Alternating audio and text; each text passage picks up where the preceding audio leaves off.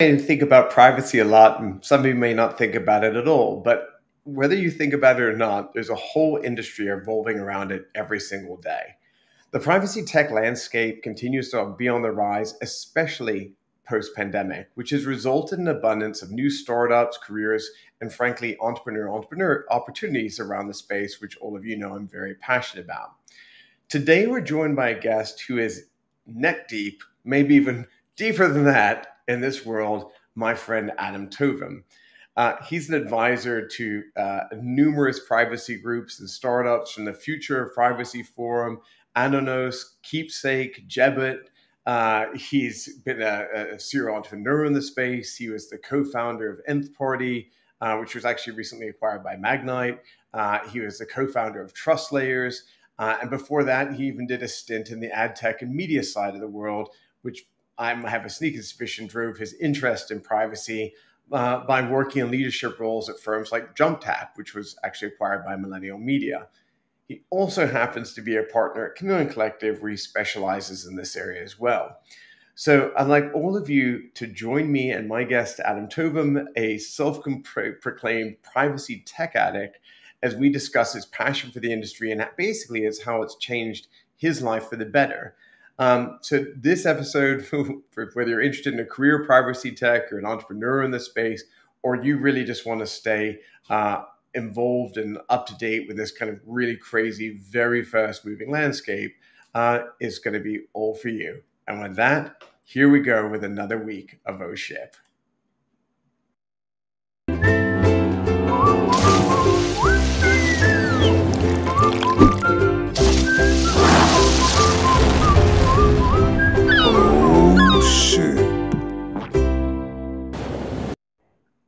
Hey, buddy. Good to have you on our ship. How are you? I'm doing great. It's an honor to be here, part of such esteemed company. Great. Thanks, man. You know, I have to be honest. I last night I had a crazy long work day. I think I worked from 7:30 in the morning until past midnight. It's been a little crazy, and I didn't know if the sleep deprivation was making me get extra eccentric. But I was debating pranking you today by shaving off my beard and not coming with glasses on. So we just had these two very cleanly hewn, kind of nerds basically talking about privacy. Freddie, I've been mistaken for far worse. So yeah, we've got a big meeting next week. I was like, I can't lose the beard in advance of that. My wife tells me I look like a screaming baby head when I don't have a beard. So you pull it off. I apparently do not. So that's off to you. Well, today I've been really looking forward to today's chat. There's a lot of content that we can get through. You and I have had a lot of geeky chats about this subject over the years. And I'm really thankful that you wanted to come on our ship and have more geeky chats about that with an audience. So speaking of that audience, whether you're tuning in via Facebook, LinkedIn, Twitter, YouTube, or any of the different platforms we stream in, if you've got a question, please put in the chat. We'll do our best to address it. We'd love for this to be an interactive experience. And whether you do or not, I've got a ton of questions I'm going to ask Adam, and I think should make for a really engaging conversation. So just to start this off, and I don't want to be overly pedantic on this subject, but I think it's really important to align on what privacy is before we can get into privacy tech. So when you think about privacy, and I think a lot of people don't really break it down to this nuance, there's a lot of different forms it can take. We could be talking about physical privacy, behavioral privacy, decisional privacy, and information privacy. Do you have a specific focus in this area, or does it kind of dabble in a couple of different places within that? So I actually get asked this question a lot. By the way, you're the only person on earth who gets asked this question a lot. Is that really the sad state of your existence? Adam, that you really get asked? I can't believe those. Oh, people ask me this every day. I'm like, really? Took me 20 minutes to write that question. My brothers are watching right now. They're rolling their eyes. Oh, yeah, that's about his best foot forward. So I get asked this a lot, and I like to talk about it at a very basic level that even my Aunt Judy could understand. And that is really, it's historically been called the right to be left alone. And when I work with CEOs, chief revenue officers, chief marketing officers, because a lot of times we're talking about people-based data, data about us as consumers, patients, or citizens. A lot of times people say, oh yeah, privacy, and they immediately start a discussion that's really about security. And so I often play back my Trust Layers co-founder's phrase. Danny Weitzner describes it so well. He says, security is about protecting against the bad, right? Bad actors getting in and taking data, or personal data leaking out or being exposed that you didn't want exposed. Privacy is a scalable way to attest to the good. And so we're really talking about that, especially when we talk about privacy tech, is that there's all this data being gathered about Adam and Freddie inside these large data systems. Think of books like Surveillance Capitalism, but there's lots of data being gathered about us. And how does an organization that wants to be responsible about it, how do they find a way programmatically to say, hey, look, we're on the up and up here? A lot of privacy regulation is designed a lot of times to be more aspirational or focus on goals. So sometimes when it really comes down to the details, there's a lot to work out there. And privacy is about really attesting to that good. And so when we kind of lean into today's subject more specifically, what is privacy tech exactly, and like how does it fit into that broader definition? Yeah, so I think about privacy tech in a couple of ways, and today we're going to talk about it from the perspective of a consumer and then also a business practitioner, right? And so from a consumer, we see a lot of privacy tech today. A lot of times it's just about monitoring or control of our data. The social platforms allow us to see how the data is being used. The social platforms also try in line to describe, hey, why are you seeing this ad? Right? Because everybody, I mean, if I had a nickel for every time somebody says, yeah, I was having a conversation with a friend, and then all of a sudden I saw an ad for that product on Facebook. So therefore Facebook is listening to me. I'm like, that's a huge leap. So is that BS? Can we call that one way or the other? I have yet to hear of anything confirming that. I also think, everyone remembers the New York Times article about the father who gets the flyer it is addressed to his 19-year-old daughter, and it's the Target sending a flyer that says stuff about pregnancy products, and he flies off the handle. He calls up Target. He says, "This isn't how could you do this to a 19-year-old?" 2 weeks later, he calls back and he says, "Ouch, I was wrong. She actually is in her second trimester." And Target, one marketer cynically said that the problem from a marketing perspective that Target created there was they were too specific, right? They didn't kind of like raise it up. But so is Facebook, are any of the social platforms listening to you and then packaging that into ads? I think that's a pretty big leap based on what I've heard today. But that's what privacy tech means to consumers, I think, is the ability to monitor and have some control over the use of data and participate in that in some way. And again, the right to be left alone when you want to be left alone. I think as business practitioners, it's really hard to unpack what privacy tech is, because there's great companies like the OneTrusts and the Wirewheels that are doing a lot of automation of workflow, so that if one of your consumers, someone who's they're called data subjects. If somebody says, hey, can I have that data about me? They have more and more rights to do that. But how do you do that? How do you do it efficiently? There's a lot of privacy tech there. The part that really interests me is what happens when companies are trying to create more uses for the data. They've got AI, ML-driven algorithms, and they want to build privacy tech into that whole process. And so, the nth parties of the That's so world. fascinating. I never thought about that before. So, you think about, let's use like AI art for a second. So AI art, they're taking concepts and they use AI and machine learning to effectively fill in the gaps to create something. And if you think about what a lot of firms are trying to do with customer data, they're trying to build these profiles and pictures of you, a persona that they can target or communicate with or create personalized experiences for.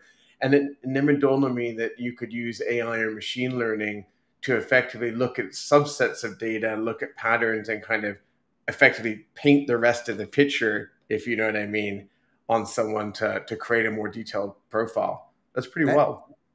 Absolutely. And look, there are lots of data scientists out there listening right now and saying, yeah, of course, Freddie. Hello, like, welcome to the but last. I'm not an expert. I think a lot of other people are, aren't. I think, but obviously a lot look of people for the aren't. patterns, but yeah, a lot of people aren't, and more we're going to see some of the benefits when that does happen, right? Mapping programs can predict when there's rush hour traffic on your way home.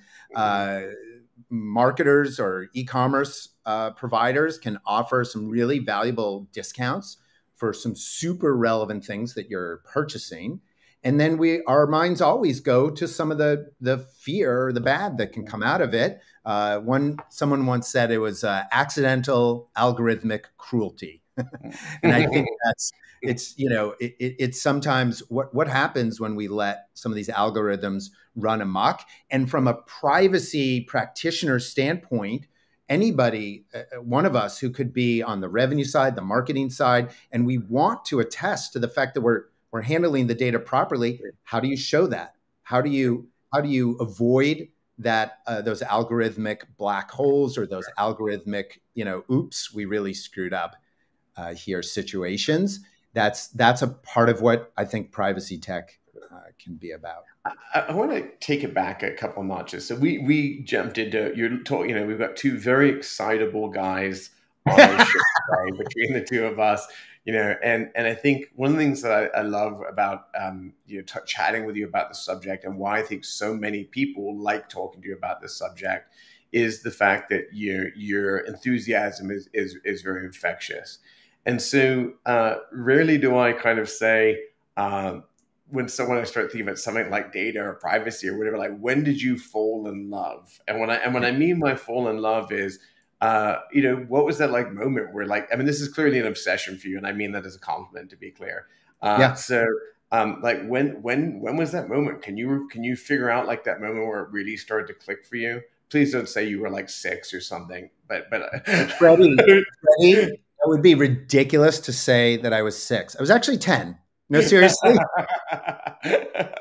So I was 10. Our math curriculum, you were required to do something in basic programming or something. Definitely dating myself here. And so I did that, and I was like, all right, I'm done. So like, I want to teach myself more about programming. And I started building a whole contact database, and I wanted to sort of do things with it. And then I started with summer jobs, college jobs as well. And just working more and more with personal data, you have all this exhaust. And then I think the moment where it really crystallized to me was working in Europe at the early days of what was then 2.5 and early 3G mobile telecom, where you had massive amount of exhaust about consumers. And then in ad tech, same thing. You had all this data, and the Cambridge Analytica scandals aside. Make sure we're all using the same language. What does exhaust mean? Does that just mean like just mountains of data being created by people? Is that what exhaust means? Yeah, a lot of times a data practitioner will think about 2 aspects of data about us. One is our profile, right? It doesn't change much. I mean, sure, age evolves, but your birth date doesn't change, or even the decade you were born, if you want to be more privacy preserving about it.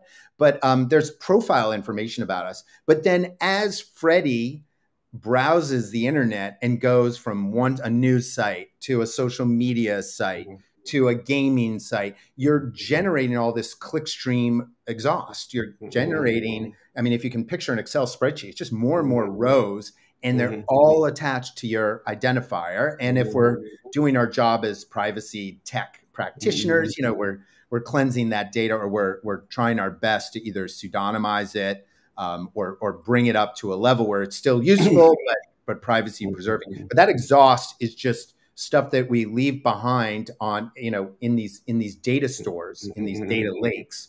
And it could be consumer browser behavior, or as patients, there's a lot of medical record history, there's claims data history. It's a helpful term when you're trying to think about how wide your aperture is, to how many columns of that exhaust you can see, and then how many rows. I didn't mean to send you off on a tangent on that. So would you say this moment then that you kind of really knew this was going to be a big career path for you was basically working with this German telecom firm? So yeah, at the time it was the world's fastest growing mobile telecom operator. And I had the pleasure of living in Dusseldorf for 2 years, working with them. They're now Vodafone Germany. And I feel like I've heard of them, being sarcastic as hell, just to be clear. Yes, well, some people in the US haven't heard of Vodafone. It's one of the largest mobile telecom operators. For the Yanks, it's like might as well be AT&T, basically. Of course. Yeah. So, first of all, I had a great experience there. You know, I got to learn the German language, and I just discovered a love of travel and, you know, getting exposed to new cultures. But I also, you know, I saw how powerful the data. I mean, some of the first mobile content that we were developing there, trying to figure out just even something as basic as how well those data plans can be segmented and offered to consumers, so that people who wanted to get access to mobile data and new mobile services could afford to do it, could do it in a way that makes sense in their lives. It was really an opportunity to touch a very large population. And I think that was a moment working in a country like Germany, which historically has been very privacy aware by it, you know, with its citizens and with privacy in general. It just, you know, you sort of bake the two together. One, large amounts of data exhaust, there's that term again, can be really powerful, and you can use it a lot to expand the value of that data you're gathering. But also, you need to be incredibly responsible along the way as you're making commercial use of it. One of the things I think Germany and Europe in general have some pretty particular rules around privacy, so I'm sure that had a big impact on you in general. But I'd love to understand, what's your point of view on how much control everyday individual users should have around their data? I think they should have a lot more visibility. I often get, as a business practitioner, I'm a little torn on how much control people truly want, right? People will say, if you poll them, hey, I'm in control of all my data, but they'll say that about a lot of things. People say, I hate advertising. But then when you come down to a commercial trade-off, it's like, well, you have this free social media platform where you can break up with your girlfriend and connect with your sports team all the time. And micro communities, people start to, we see this all the time, right? People don't delete their profiles, even in the face of scandals. The usage just continues to grow. So what should people have? Well, they should have as much control as makes them feel comfortable.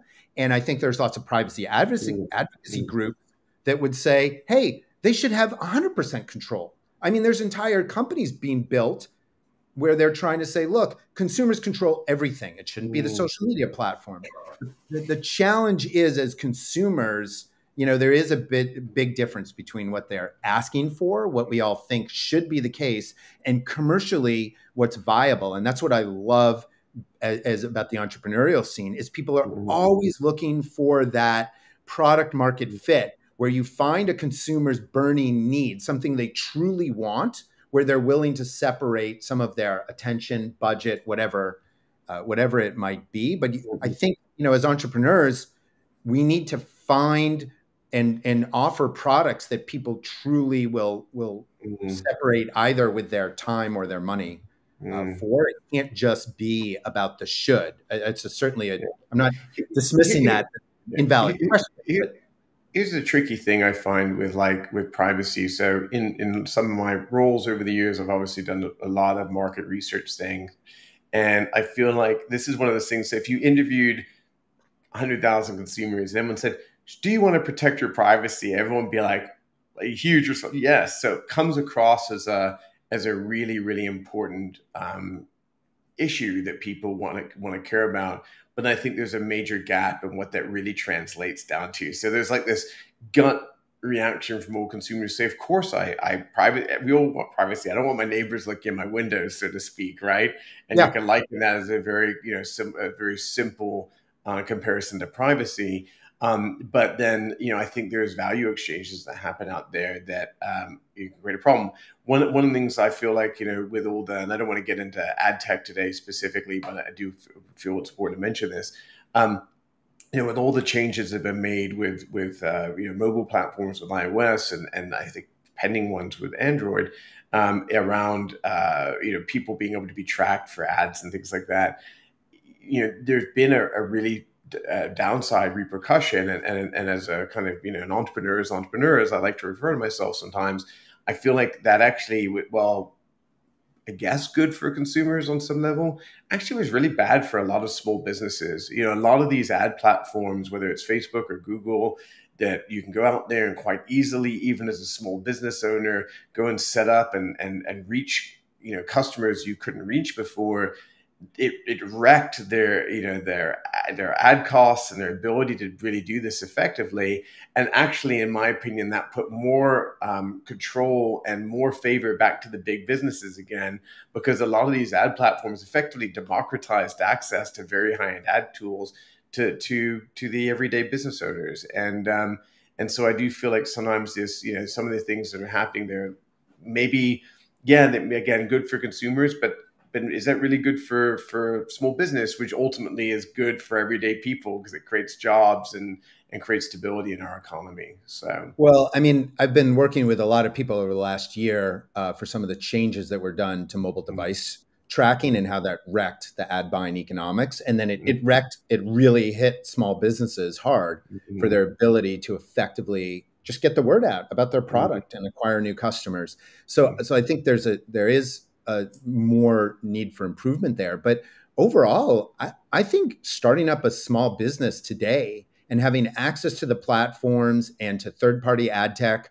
places, the likes of a Trade Desk or all these demand side capabilities that can go to the Magnites of the world and get a lot more precision out of their campaigns and a better return on their ad spend. I would disagree. I would say overall, it's been a net positive for small businesses. Yeah, there's a lot of headaches along the way. And if I put on my nerdy privacy tech hat now and my watching out at the privacy landscape, you are right that as these data privacy regimes ask more of businesses to protect data, the large social media platforms can easily just restrict, either for privacy concerns, antitrust concerns, they're not going to share that data. And so they hold it more tightly. And therefore, advertisers can't get the type of learnings out of their marketing and advertising campaigns that they used to be able to get. And so it does create a problem, and it hits small businesses pretty hard the more we ask of these larger platforms to care for privacy. So something needs to evolve there. But I'd say overall, I think there's a lot of upside now and in the future for small business. I want to ask one more question on this subject, and move on to kind of some of the core subject of today's episode. And it's just kind of leaning in a little bit more around where we were a moment ago. So one of the things I don't think is explicitly said, like, you hear all these conversations about how data is the new oil, and how it's this big industry-wide kind of commodity on some level. But I want to talk about this more at the micro level, because I think a lot of today is about privacy tech, and we're talking about how it affects consumers and how privacy tech can improve people's personal lives. And I think there's this unsaid thing that happens in the world today that should be talked about. And I think that is that there are all these things that are free on the internet. There's services, there are apps, there's all these things that we use. And the people in the industry understand what I'm about to talk about, but I don't think consumers is ever as explicit as saying, hey, so just to be clear, it's not really free.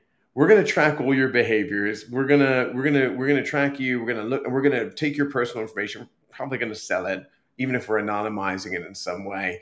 And these consumers and these everyday users are effectively paying for these services through the value of their data, because that's what the Yes. apps and services can use. And so I don't think that's necessarily a bad thing, because I think there is a value exchange that's happening there. But I wish people would just come out and say it. And maybe if it was more explicit, maybe that would lean into better privacy tech or better understanding of privacy. Because I think, it's unfair, I think, from a business owner standpoint to say, hey, you want all the free stuff, but you don't want to do the value exchange with me. But then people need to make a decision about it as individual users. So I'd love to just kind of get your reaction to that, and see what your opinion is, and maybe even get a feeling for how you feel like the broader privacy world feels about it. Not to make you the voice of everyone. Yes, boy, what a heavy The responsibility pressure. placed on my shoulders there.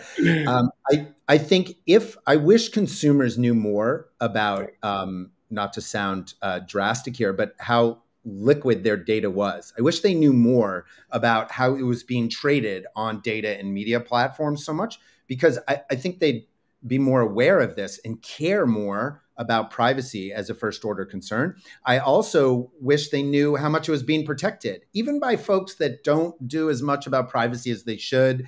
The fact that, Adam Towvim's first and last name, or, people fear too much, in that they think their first and last name's being passed around just out in the cold.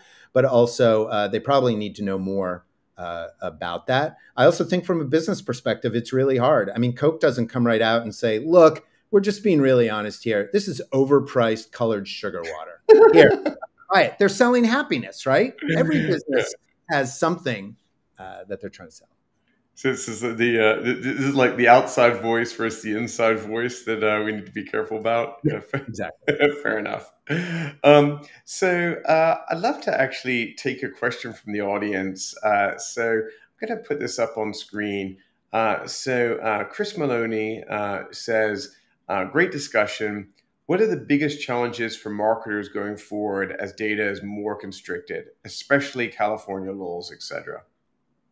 Yeah, I think this is a real challenge for businesses. And he specifically mentions the California law. So CCPA is the one that's currently in effect. Its successor is CPRA. It's gobbledygook acronyms for most people, I'm sure. But ultimately, it allows California, and sometimes by default, just about every digital company out there in the US, to say, look, you have a right to say to a business, not only should you not sell my data, but even don't share it unless there's some very specific parameters around, just use it for some analysis, but don't share it so that I'll be retargeted elsewhere, for instance, because that is being seen as a sale. And so businesses really need to take a long, hard look at not only the necessary steps. I mean, they require a do not sell link to be prominently placed on the website, but also just how are you architecting your whole customer data strategy? I think, how are you thinking about your acquisition, retention, and marketing lifecycle economics? I think you need to look at that and change out your whole customer data strategy so that you can better insulate yourself. That's the one thing. Responsible businesses could be doing so much more. There's so many privacy tech tools out there, and there are some that are doing a great job of trying to be privacy aware and allowing for collaboration and not building in a lot of security. I think Nth Party was a great example of using really top-notch MPC type encryption, cipher modes using MPC as well. And so I love that, Magnite's bringing this to greater scale. But I think lots of marketers, I think, anybody holding personal data should be looking at how they architect that data strategy going forward, because I don't think you want to spend the next 10 years guessing about not only the data privacy regimes, but, consumer data advocacy groups are going to start creating headaches for you too. Really appreciate you addressing that question head on. Great answer. I want to use it as a segue. One of the core things we said we were going to address today in today's show was basically how privacy tech was affecting kind of everyday consumers. So as someone who really with the pulse on the industry and what's going on there, what do you think are some of the most positive things that you see coming out, and maybe whether it's today or in the next couple of years, they're going to have a positive impact on the lives of everyday people? So I think people already see it with the platforms making their dashboards more readily available. I remember at the very beginning when the privacy controls were introduced, say on the mobile devices, you had to drill down. I mean, I'm in this business.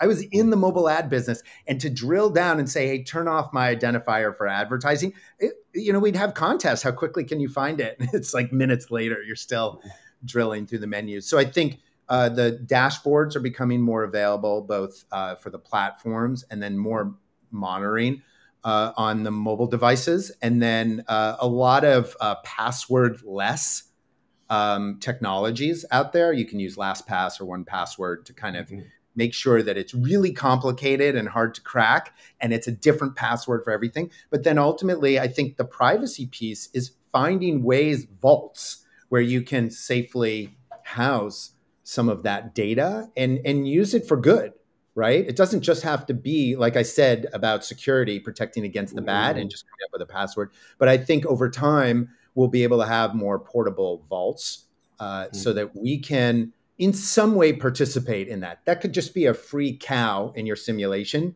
game. It could be a free upgrade or a free set of armor in your game, or it could be some shopping discounts or access to gated content.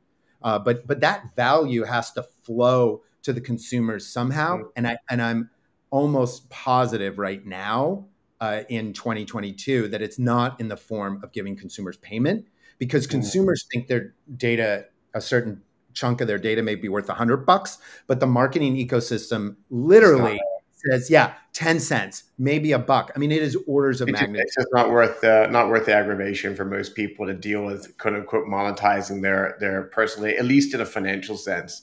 I think when you've got that's why I think this value exchange thing is so big. And well, it's value exchange, but before that is, what does the consumer? How do we make trade-offs all the time? All right, behavioral economists ask this all the time. How do we make trade-offs and decisions in our lives? Lori Craner at Carnegie Mellon is doing a great job of thinking through the user experience implications of a lot of these privacy tools. Like, follow what she's doing. Like a lot of the future of privacy tech from a consumer standpoint is going to hinge on issues like the ease of use, the ease of explaining how your data is being used. Like you said before, just own up and tell me how it's being used. Well, that's hard when a limited screen real estate on mobile screens where we spend most of our time. There's a lot still to be done. Well, and it also always sounds like total gobbledygook as well. Small tangent, by the way. Some of you who watch or listen to the show know my mother lives with my wife and I.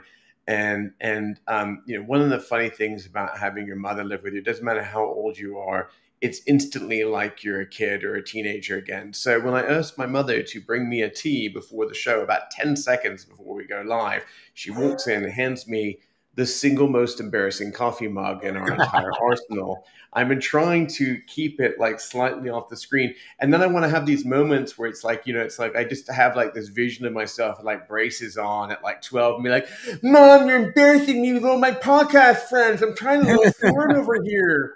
Just not a good look. Not a good look. So thanks, Mom. But a shout out to you, and a special thanks out to Jackie Kebrel for buying me this hilarious coffee mug while simultaneously very embarrassing.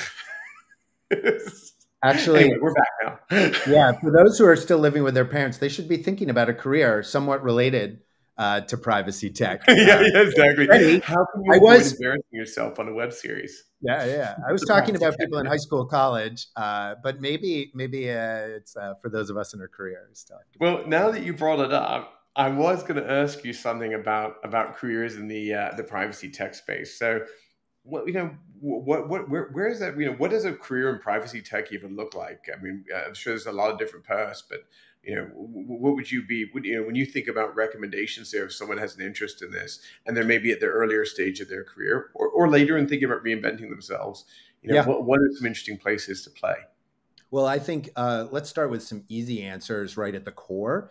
If you are pursuing an engineering degree and you end up combining that either with a law degree and you have an interest in privacy, or sometimes people find in their careers, they get into these aspects of business, like in fraud. I mean, I used to work with a lot of people in the privacy tech part of MasterCard, and they were people who had experience. MasterCard for decades had to deal with fraud, and you have a lot of policy and use limitations that you think about at a functional, non-technical level. You got to combine that skill set, I think, with some technical understanding, but it doesn't have to be people in tech and law. You could be in the marketing area of things, and you could be working with privacy tech companies trying to explain it to the company's prospective customers. That to me is a great place to be as an entrepreneur, because you're trying to find product market fit. You're trying to find this burning pain of how to make use of the data and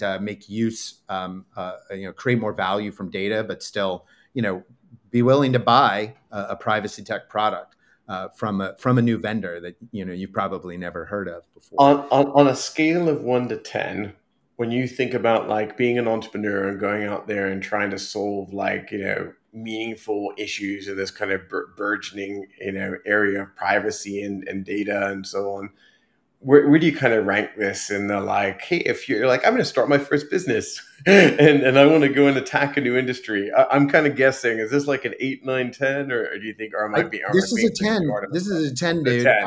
I think it's so. Here's the thing, though. One of the top, and I was very fortunate to meet them. One of the top venture capitalists here in the U.S.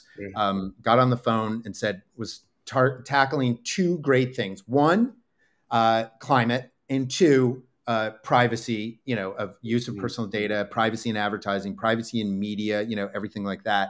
And I think, if you're an entrepreneur, to solve for some of these privacy tech things, okay, fine, we still need to have a planet 50 years from now. So that's the huge nod to climate tech.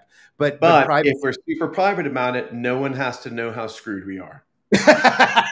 Shh, keep it quiet. The Earth will never know the difference. That burning hole in the ozone layer, it's all a hoax.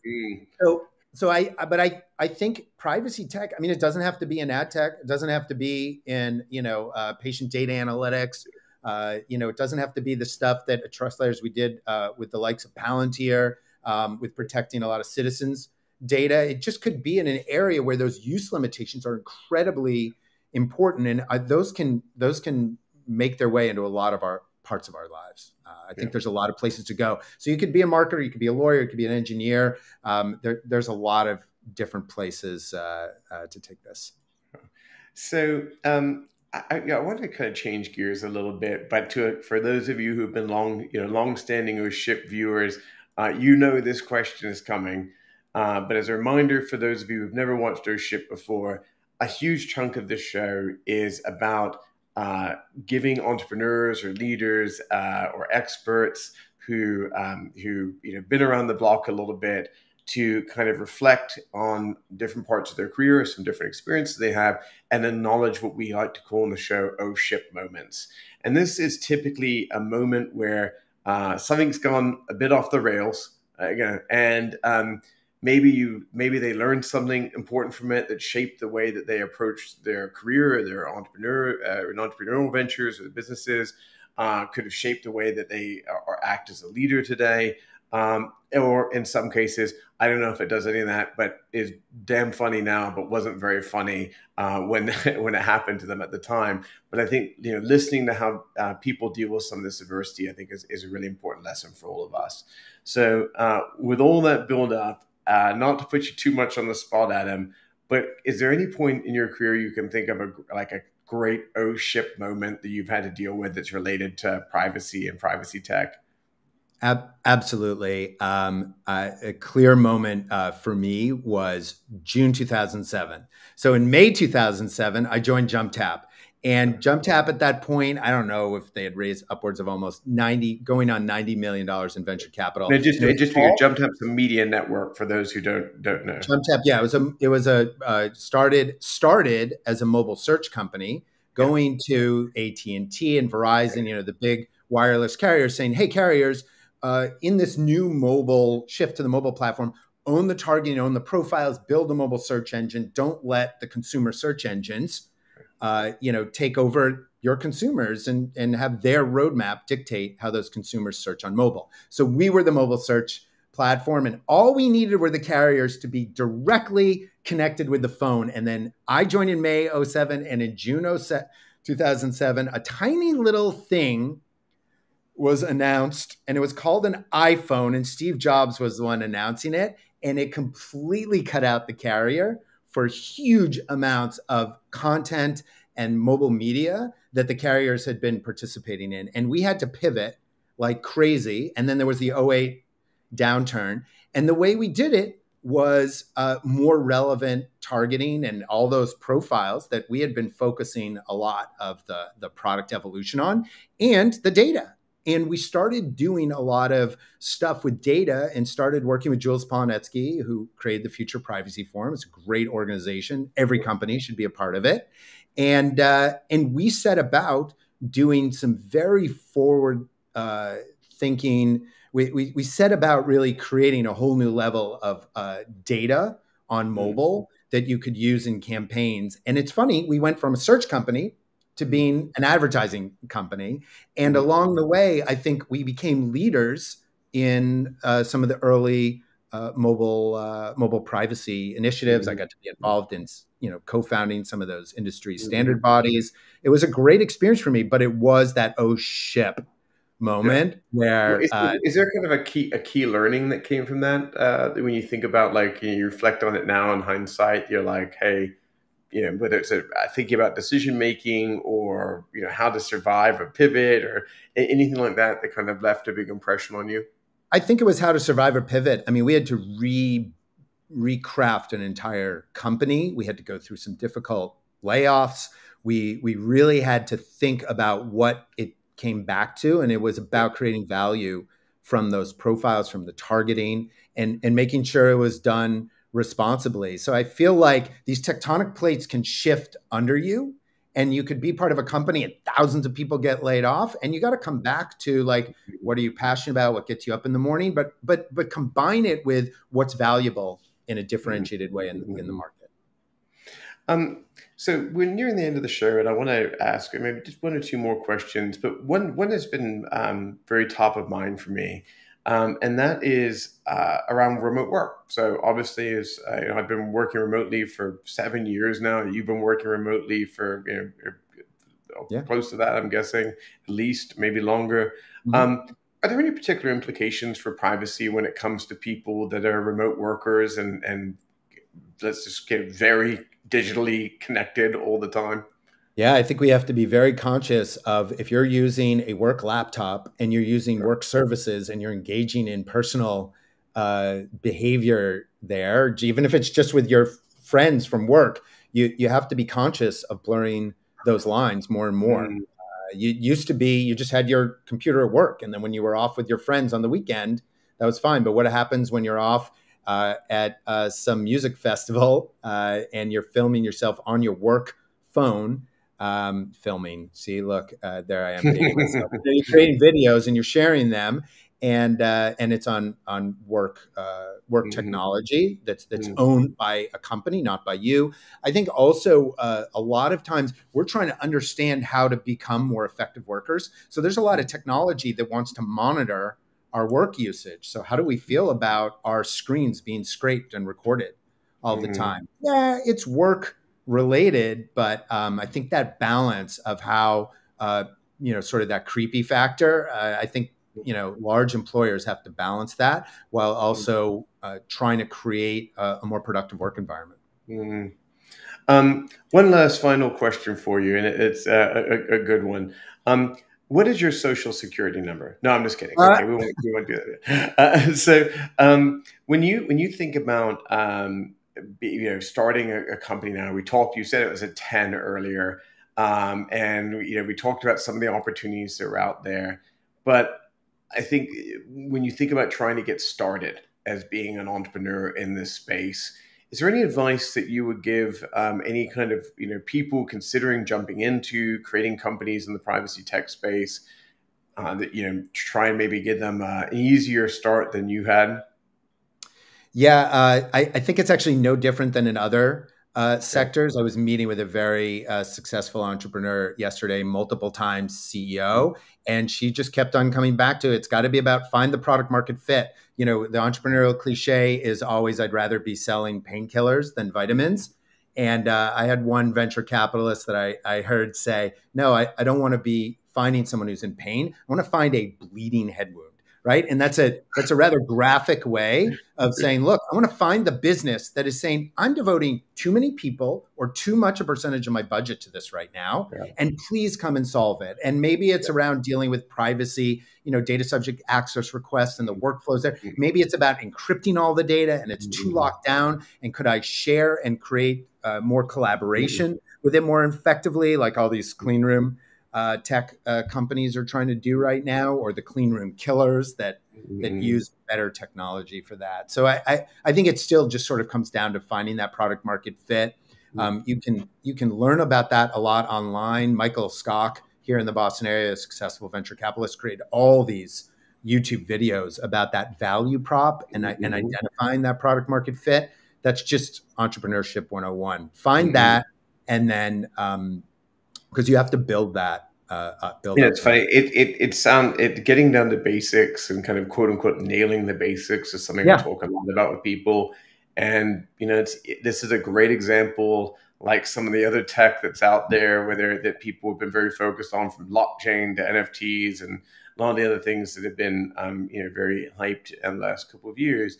And it's like people get so jazzed about the tech and the implications of tech that they don't remember the basics. Like if it doesn't solve a meaningful problem for people, it's not going to ever be a big deal. It's not going to have huge success. So I'd like to just take a quick moment to thank all the people who've been listening or watching the show live.